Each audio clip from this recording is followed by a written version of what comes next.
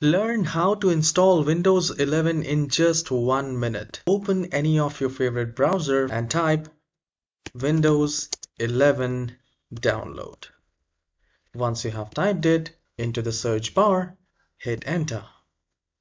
Now the very first result will come Microsoft.com software download. So I'll click on download Windows 11 to install Windows 11.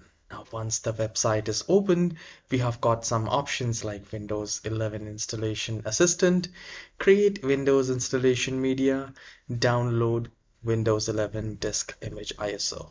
So my recommendation would be just do the Windows installation assistant. It will start checking your computer whether it's compatible or not, and you just need to click on download and follow the instructions, which is really very easy to follow. And once you do that, if it says that your computer is not compatible, then I have one more video which is a very convenient and very easy to use. You can watch just after this tutorial.